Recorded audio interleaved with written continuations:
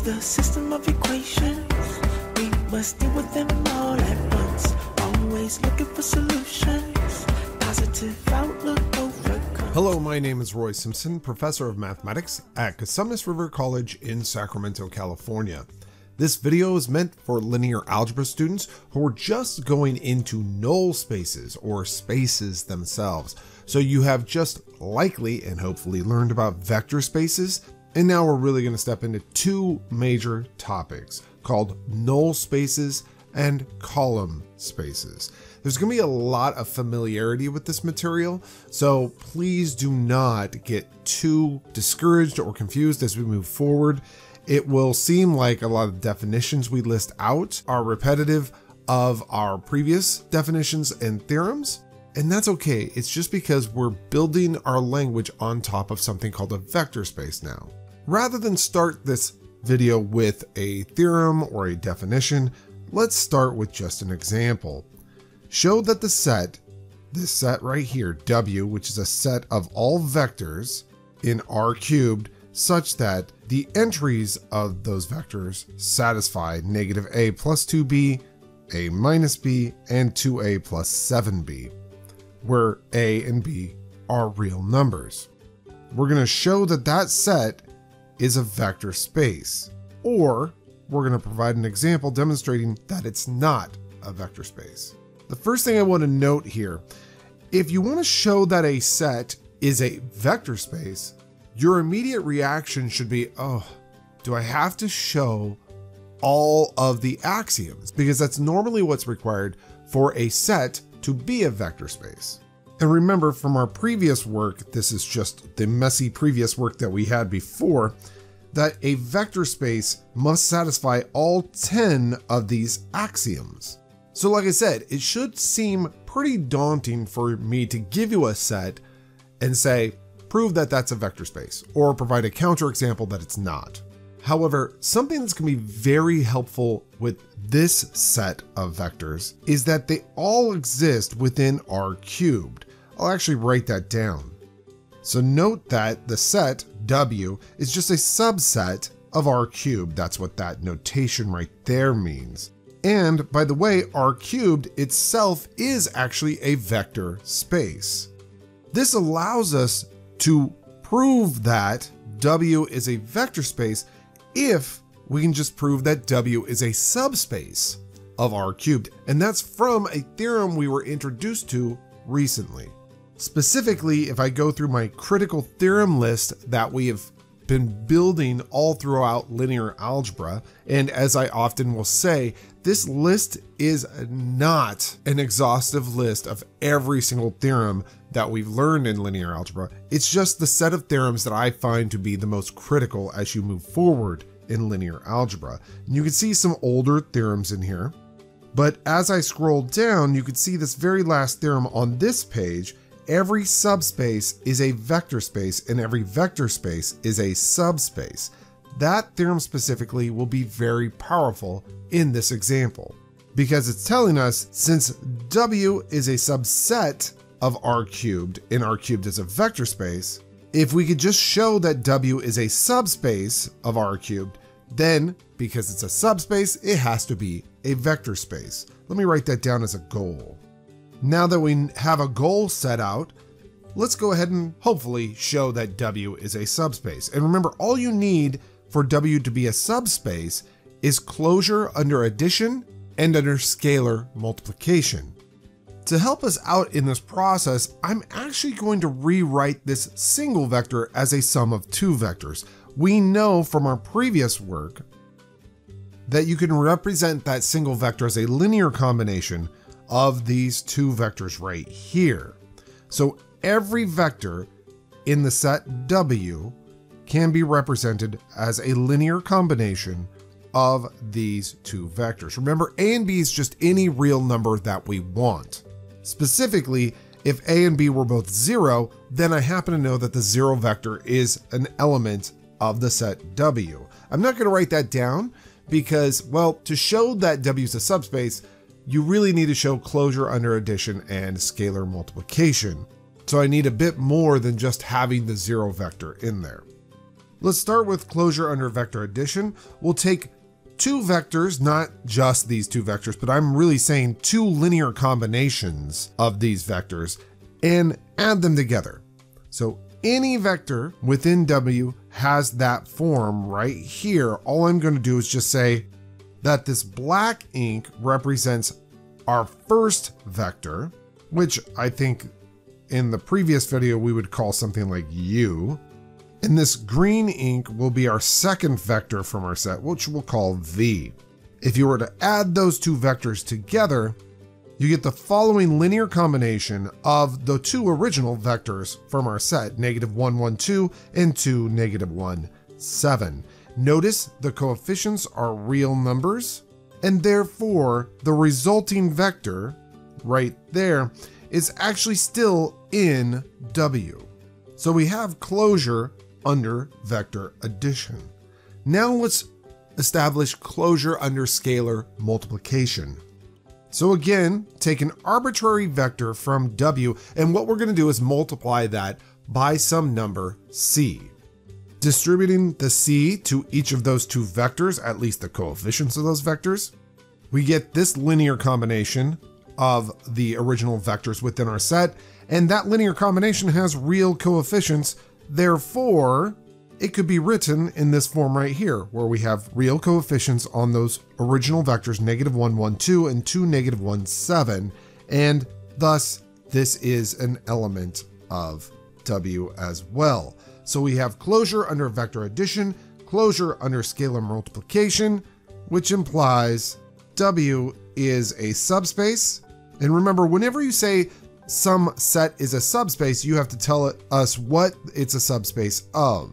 It's a subspace of R cubed, and remember, subspaces are vector spaces.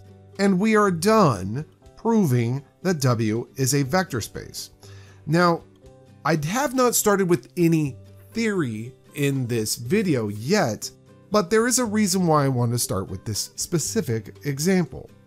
Because this set of vectors can be generated from these two vectors right here.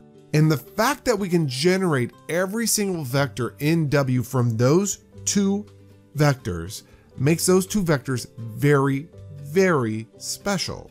And that opens the gateway to a conversation about null spaces and column spaces and bases. So let's define what a null space is. I think it's very important. So as we move forward though, just remember that we're just renewing old concepts with new definitions. The null space of an M by N, so it doesn't have to be square, it can be a rectangular non-square matrix, is written as null of A, and it is a set of all solutions to the homogeneous equation AX equals 0. So it's the set of vectors in Rn, because that's where X is from, Rn, that map to the 0 vector in Rm.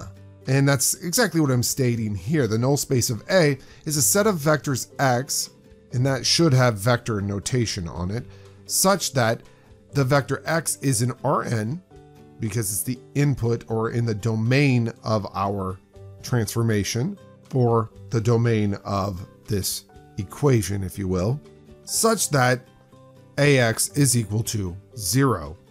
If speaking in terms of linear transformations, which is basically what I just said, the null space is a set of vectors mapped to the 0 vector. Visually, it sort of looks like this. You have a bunch of vectors in your domain of your transformation. You have a bunch of vectors in the range of your transformation. Now, we all know that the 0 vector in your domain always maps to the 0 vector in the range. And that's simply because the homogeneous equation, AX equals 0, always has a trivial solution, X equals 0. That is, A times 0 is equal to 0. So plug in 0, get out 0. However, we have already run into a lot of transformations and a lot of matrix equations where solutions to the homogeneous matrix equation consist of more than just the trivial solution. So we might have an infinite number of vectors also map over to 0. that set of vectors from the domain that have that property form what we call the null space of A. It's just an easier way to talk about the set of vectors that map to 0. That's a great way to think about it. I just need a name for the set of vectors that maps over to the 0 vector from a linear transformation. Up to this point, it's kind of astonishing that we've never actually had a name for that set. So let's take a look at an example here and determine if this vector W is in the null space of that matrix A. Now it's a very quick check to see if a vector is in the null space of A, because if that vector is in the null space of A, then A times that vector would have to be the 0 vector. So it's a very, very quick check. And because that product does become the 0 vector, W is definitely in the null space of A. So there are going to be some patterns we're going to develop as we use the definitions in this video and future videos that I want to set forth now. The first thing I need you to notice is if I hand you a vector, or if you're given a vector and you're asked, is that in the null space of A? It's a very quick check. It's very easy to check if a specific vector is in the null space of A. However, it's actually not easy just by quick cursory glance at this matrix to say what is the null space of A. In other words, what are all the vectors that are in the null space of A? Very hard to tell just from the given matrix. But again, given a vector and asked, is that vector in the null space? That's a quick check. It's a quick multiplication. Another thing I want to draw your attention to. This picture right here is incredibly helpful. Remember, the null space is a set of all these vectors that map over to 0 in the range. And we know that 0 itself is one of those vectors always, because A times 0 is 0. So I happen to know the null space always has 0.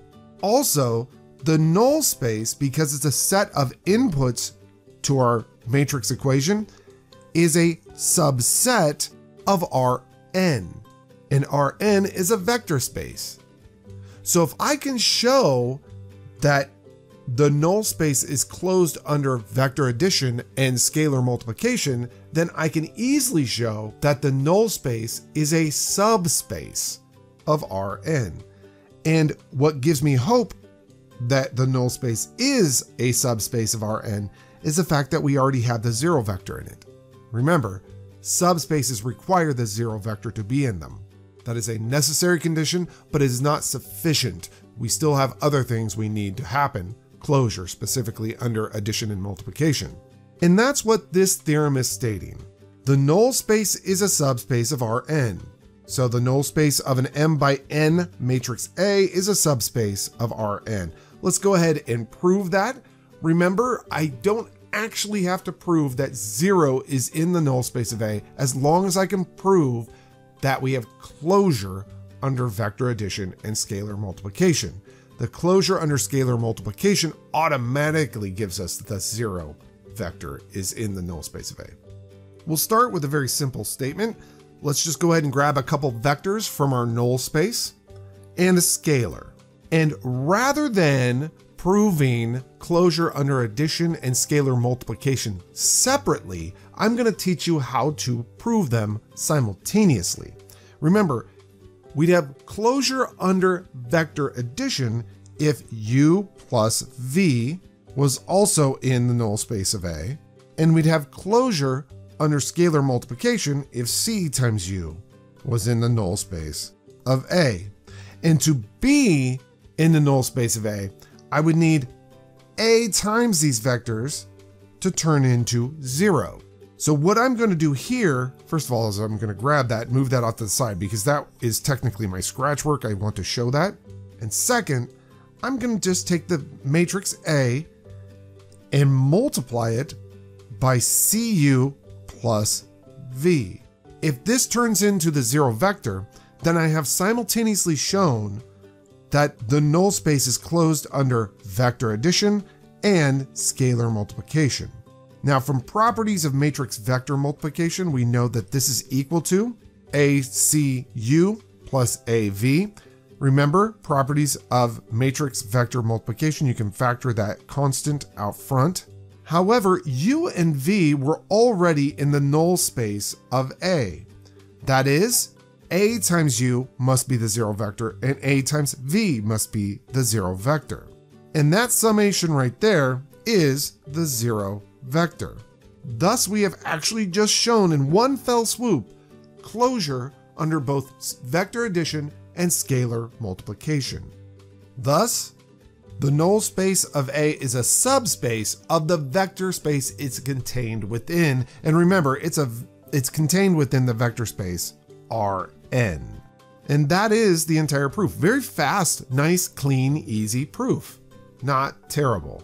Now, I don't want to go much further than this in this video because I want you just to get the idea of the null space from this video, but nothing more. So in the next video, we're going to go through an explicit description of the null space. So we'll get more explicit with how we could describe all the vectors within the null space of A. I hope that you're enjoying linear algebra, and I hope that this video is helpful for you. Have a great day. Be a good human. It's the system of equations. We must deal with them all at once. Always looking for solutions. Positive outlook overcomes obstacles getting in our way. Cause affects more than we can sometimes see. Things for what they are and work together until you feel at peace. Says, listen close. Don't talk too much that isn't kosher. You may really hurt inside. It doesn't justify you to speak too loud and cry. Don't whine. Just